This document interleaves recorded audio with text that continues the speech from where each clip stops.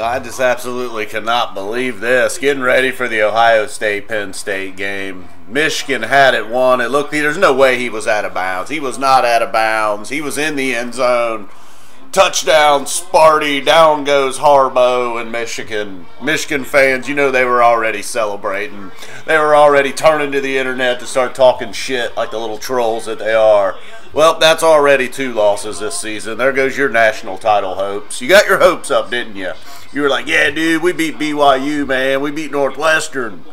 Well, Michigan State brought you back to reality, just like Utah did. When you play good teams, you're still Michigan. You're not there yet. And that's right. I'm a Buckeye fan, so perhaps I'm taking extra joy in this. Hey, not that I like Michigan State.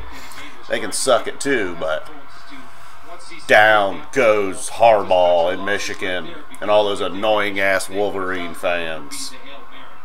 Time for the blackout. Penn State